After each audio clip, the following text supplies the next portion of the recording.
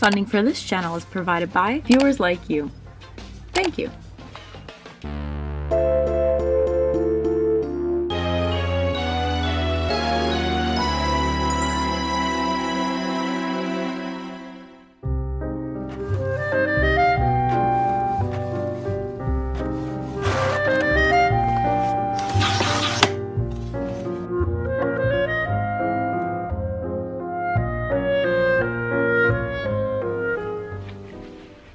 Hi people, or should I say trick or TBR-verse.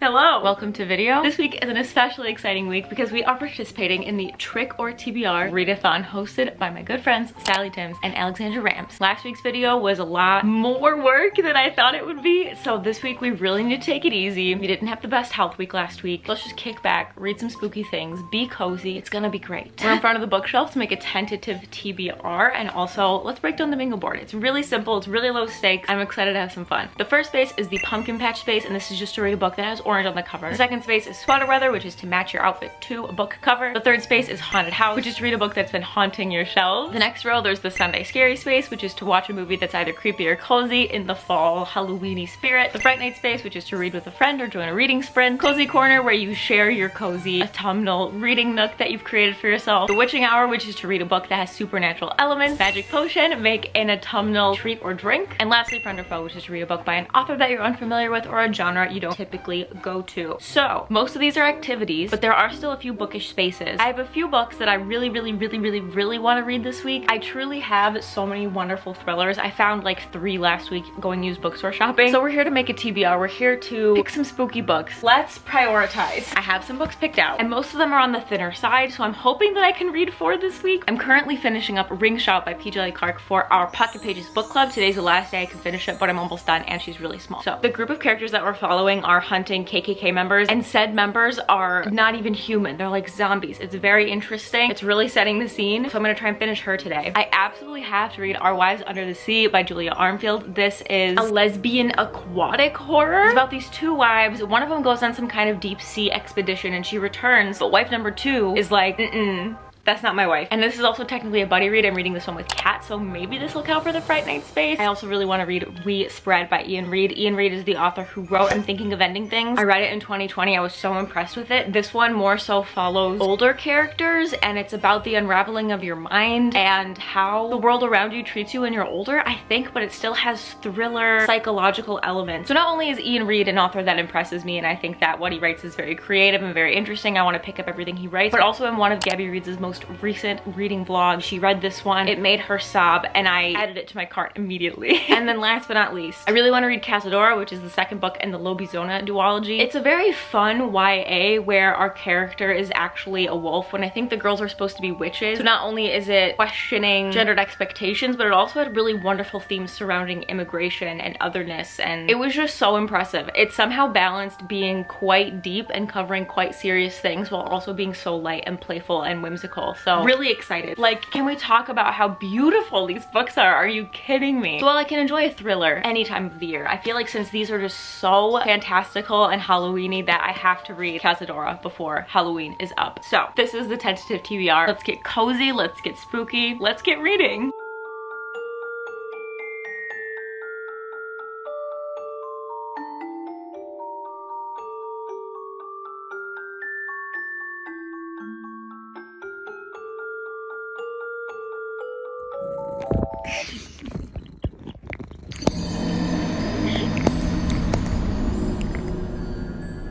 Okay, hi. I just finished the last 100 or so pages of Ring Shout by P.J. Clark. This little novella packed such a punch. This one takes place in a sort of alternate universe. In the 1920s, after the film The Birth of a Nation is released, and said film plagues racists into being zombie-like KKK members. Like, the hate transforms them into these angry little creatures. And our group of characters are hunting these demon, zombie, creature, hateful things. This book was so much more twisted than I anticipated. There were so many many different kinds of creatures that were just described so well. They were all just so unsettling. I also thought that despite being under 200 pages, the themes were still somehow so eloquently fleshed out. I love how they were talking about like artificial hate and justified hate, and how artificial hate is the only real kind of hate, whereas justified hate is more so just suffering, and how they tied that into this whole motif of truth and lies. I don't even know. I can't wait to discuss this. The Discord opens for it tomorrow. I'm very intrigued by this author. I think up next I'm gonna read Julia Armfield's Our Wives Under the Sea, because this one sort of had paranormal elements. I don't even know what they were. Spooky creature type things. And I'd like to keep that theme going because I believe this one is also a little bit supernatural. So I'll also start this one today. I've got to get some drawing done. It's been a good morning.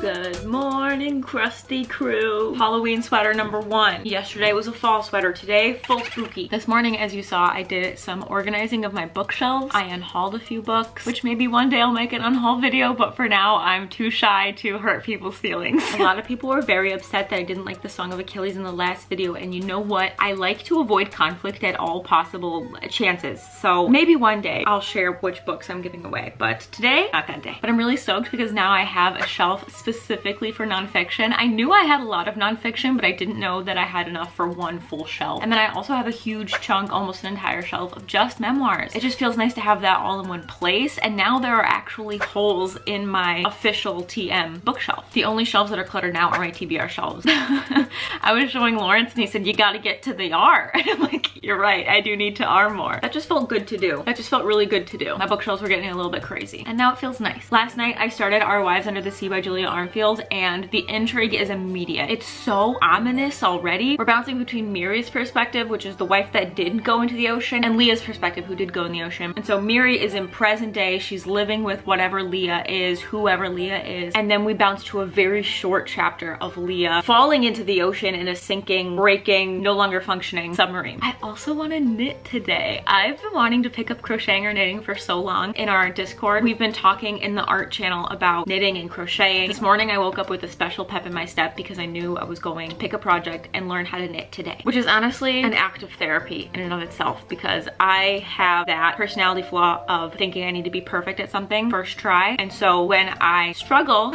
with knitting, I will need to sit in that discomfort and accept that I suck at something. So when's the last time you picked up something you sucked at? Comment down below.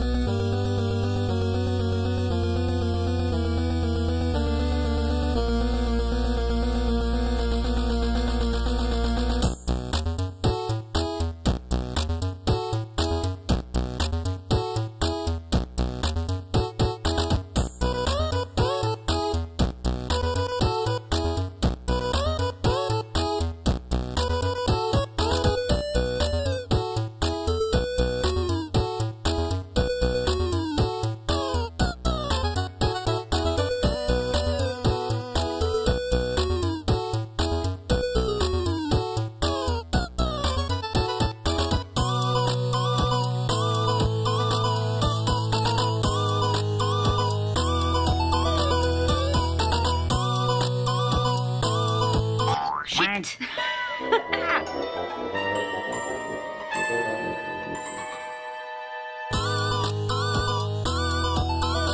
Hallo, ik heb een foutje gemaakt. Maak ik deze wisselen? Ja, zeker.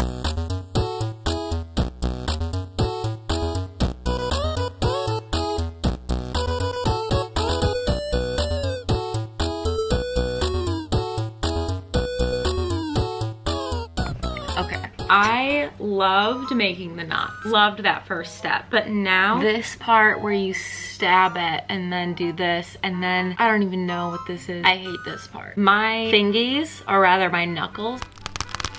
Oh, when I close my hand regularly, you see, my tendons don't stay where they're supposed to. They go to the side. You see what I mean? They pop to the side. So here's my knuckle and the tendon hangs out in between.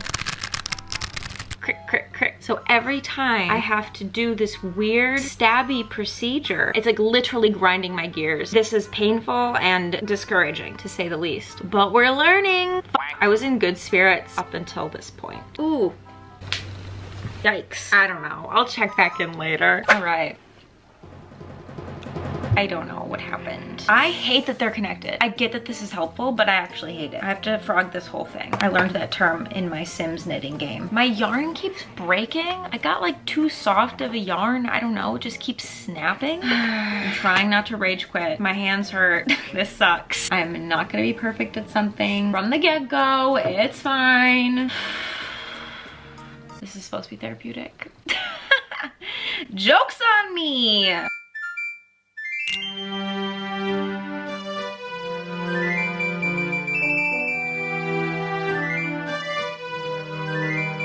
After getting frustrated by knitting, I did fall down a TikTok rabbit hole for a while, feeling sorry for myself. And then Lawrence and I went back to the yarn shop. Yes, I went to the yarn shop 3 times yesterday and got some materials for dinner so I can make a high protein dinner because apparently that's good for your moods. I don't know. And then I got some reading done in bed, just trying to relax. And this morning I got some serious Patreon progress done. I'm so excited about this month's design because I have been meaning to learn how to make a repeating pattern, you know, one that can be tiled and be seamless for so long, but I've been so intimidated by it, and I finally figured it out, and it's so cute and I'm so excited. This is what it looks like now. I'm so proud of it. I think it's so cute. I got to bring the worms back and now it's the next day. Cheers. I know that yesterday I said specifically that I didn't need to be perfect at something from the get-go, but somehow I still threw a little hissy fit because I sucked at knitting. This is what I think went wrong. Number one, I thought that in the beginning when you're making the little loops, I thought that that was knitting, and that was very fun and easy and I enjoyed that. So I gave myself false confidence and also a false idea of what was to come. Secondly, due to my sensory sensitivities, I made sure to get a really soft yarn so that I'd actually wear what I made. But it was too soft and it snapped several times because I'm not that good at knitting yet and my tension is very off. Thirdly, I put way too much pressure on myself because I was stressing out about making something that was like pretty enough to wear, good enough to wear. Whereas I just needed to practice and not actually creating something worthy of using, you know? Fourthly, I understand that circular needles, you know, the ones that are connected by a little string like this, I get everyone's points and that they're great for beginners, but to be honest, I think it was tripping me up a little bit because now I'm worried about 3 strings and it was stressing me out and I felt like I had minimal control. So this is what we did to solve yesterday's qualms. Firstly, I got cheaper yarn that I wouldn't feel bad about quote unquote wasting, even though it's not a waste because you're learning, but it's also just typical yarn. Like you can tug at this, you can hear the sound it's making,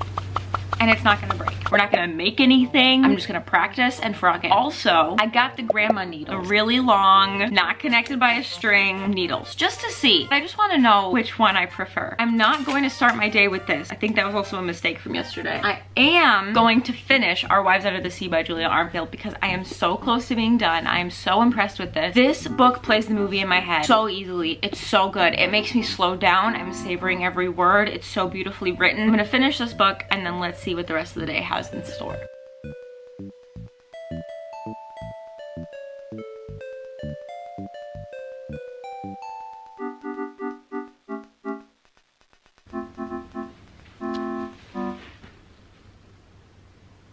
Finished it. I finished Our Wives Under the Sea by Julia Armfield. I have some thoughts. Most of them are confused thoughts. I loved it, but I still crave more. I just wish that more of my questions were answered, though it really makes sense that they weren't. I think the biggest takeaway from this was just that the writing was exquisite, out of this world, gorgeous, had some really profound moments. Like I just loved my experience with this, even though I want more questions answered. I still loved it. So that's where I'm at. I'm so tired today and my body is so achy, but it's like a beautiful fall day. It's kind of warm, it's sunny. I kind of want to go see if that oak tree is still beautifully fall and put together, but I'm not prepared for the disappointment if all the leaves had fallen off. I think I'm gonna force myself outside just so I can feel good about that. I haven't been leaving the house a lot, blah blah blah. Health, health, health. Let's check the bingo board, shall we? Okay, somehow the only point I have is the hat, despite reading 2 books. Because like I guess technically both of those books had supernatural elements. I don't know. They were both very confusing and in a great way. And they weren't like regular people doing regular things, so I'm gonna count that as supernatural. So let's get a point over the pumpkin space and read We Spread by Ian Reid because it has orange on the cover. I'm so excited. I really hope my tree is still kind of alive so I can sit under it and have a nice, beautiful fall time and read this book. And then let's try and figure out more knitting. I'm determined. Break.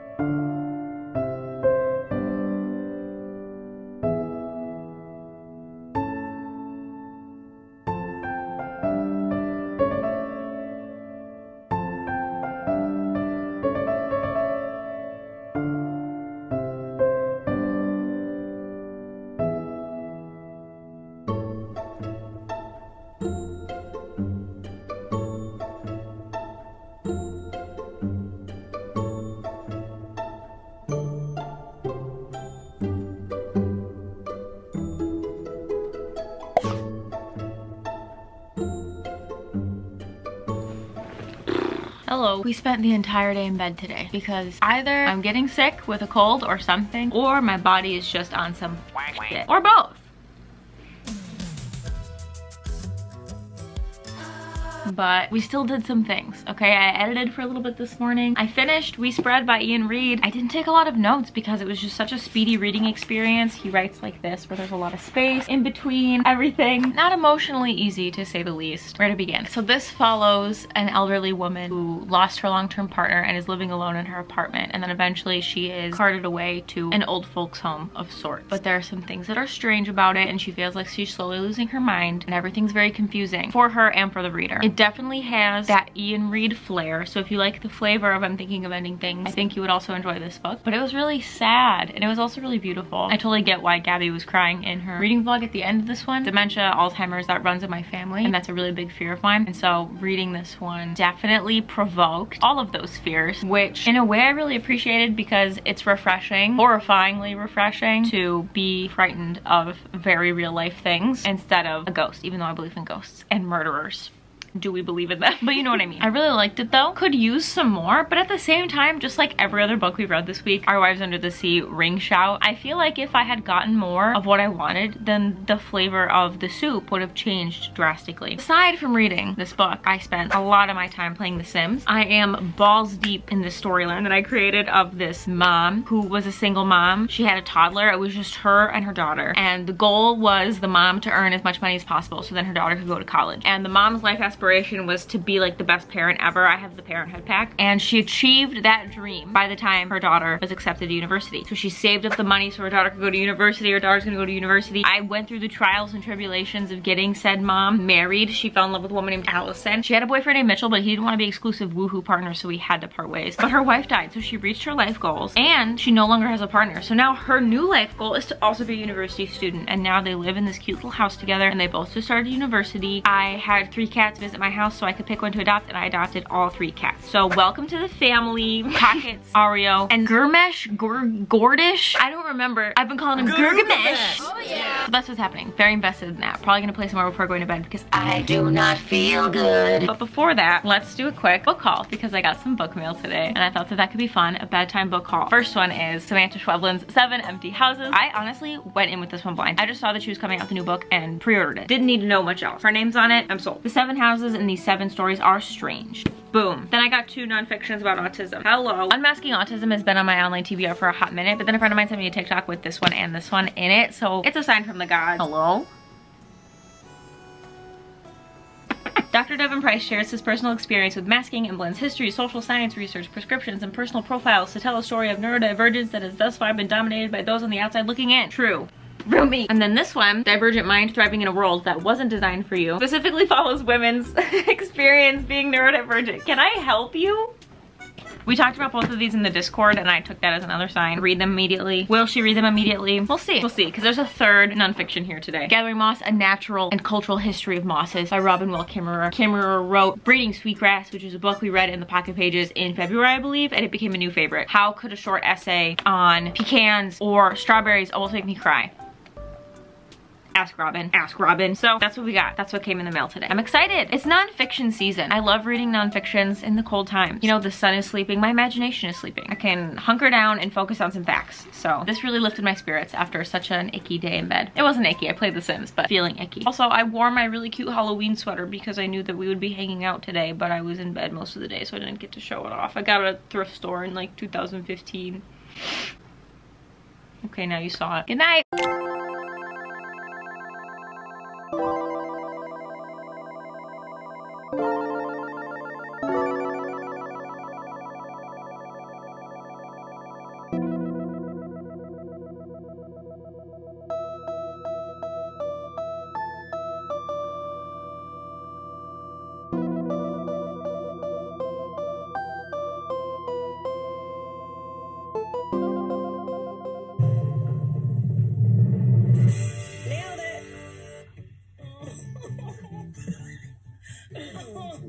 Hopefully it tastes good. Hopefully. Hello, welcome to Friday. Happy Friday. I'm wearing another Halloween sweater. This is my last one. Isn't she perfect? I also spent the morning making book trackers for Instagram for the Bloomin' Readathon, which starts in one day. It starts on Tuesday, November 1st. Ta-da! It took me a long time to figure out the sizing and the placements of everything, but we've got her in 3 different colors, 3 different amounts of book. I'm so excited! I hope you will join us. Real quick, reading wrap up. I started reading Cazadora, the second book in the Lubizona duology. I haven't gotten too far. My health took a little dive this week. That's fine. I still read 3 books. The first one was Ring Shout by P. Jelly Clark, which was our Pocket Pages book club for October. Next month, we are reading As Long as Grass Grows by Dina Gilio Whittaker. This is a nonfiction about the indigenous fight for environmental justice from colonization to Standing Rock. If you'd like to join the book club, I will link that down below. I then read Our Wives Under the Sea by Julia Armfield. This one impressed me so much. I underlined so many things and I also learned so much about the ocean. And then last but not least, we read We Spread by Ian Reid. We talked about this just last night, but I'm still thinking about it. This one hurt my heart. It was also very beautifully written. I also underlined a lot of things. Owies. Oh, let's do a quick bingo board check-in, shall we? So just in 5 days, we managed to get 2 bingos and an extra space. Quite a successful trick of TBR, if I do say so myself. So that's it. That was this week. It was pretty successful despite having a body. I'm gonna get going. Please don't forget that the Bloomin' Readathon starts on Tuesday. I'm so excited. I'm so excited. Thank you to everyone on the Patreon who make it possible for me to upload as often as I do, for making this my job. I appreciate you so much. It's because of y'all that I was able to take a sick day yesterday and then work instead tomorrow. Thank you. And as always, thank you for clicking. Thank you for caring, and thank you for being nice. I'll see you in the next one. Bye!